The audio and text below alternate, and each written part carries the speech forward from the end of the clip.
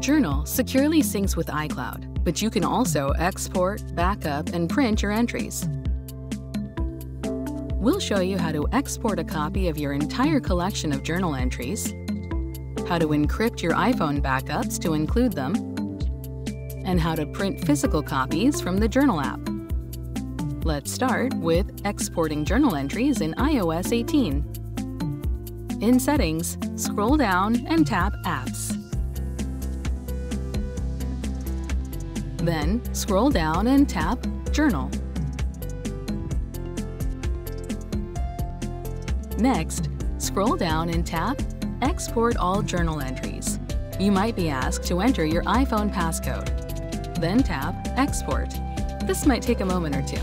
You should stay on this screen until the process completes. When your journal entries are ready, the Files app will open to iCloud Drive by default, and you can select where to save them. We're going to save ours to iCloud Drive. When you export copies of your journal entries, photos, locations, and other media types will also be included. Tap Save when you're ready. This might take a little while to complete. After exporting your journal entries, just open the Files app on your iPhone and find the Apple Journal Entries zip file. It's titled this by default. Now, you can move copies of them anywhere you'd like. If you want to include your journal entries when you back up your iPhone, you'll need to encrypt your backups by connecting your iPhone to your computer and turning on Encrypt Local Backup. By default, they're not included in unencrypted iPhone backups. But when you encrypt your backups, your information is protected with a unique password that you create, so no one else can access it, and your journal entries will be included. To encrypt your backups, start in the Finder on your Mac. If you're using a PC, open the Apple Devices app. If your PC doesn't have the Apple Devices app, or your Mac is using macOS Mojave or earlier, open iTunes instead. Next, connect your iPhone to your computer. If your Mac asks for permission to access your iPhone, click Allow. Then you'll need to select your iPhone.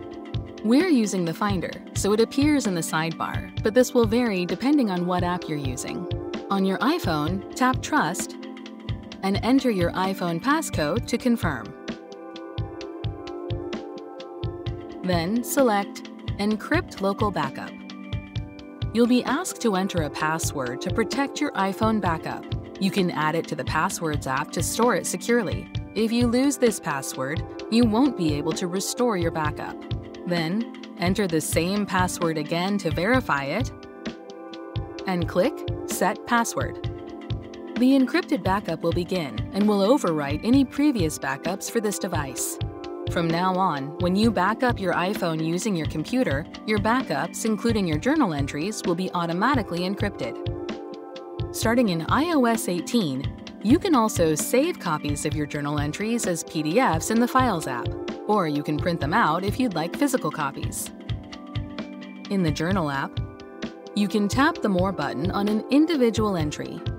Or, to select multiple entries, tap the More button in the upper right corner, and then tap Print.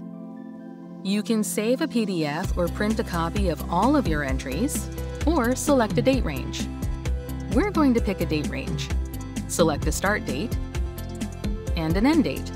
If the end date is today, you won't need to select it. Then tap Print.